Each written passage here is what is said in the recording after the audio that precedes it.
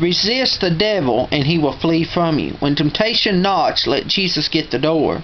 When Satan sees him at the door, he will turn tail and flee. We need Jesus to help us, and he wants to help us. Hebrews 2:18. Because he himself suffered when he was tempted, he is able to help those who are being tempted. He understands what you're going through because he dealt with it. Hebrews 4:15 and 16. For we do not have a high priest who is unable to sympathize with our weaknesses, but we have one who has been tempted in every way, just as we were, yet was also without sin. Let us then approach the throne of grace with confidence, so that we may receive mercy and find grace to help us in our time of need. That is motivating.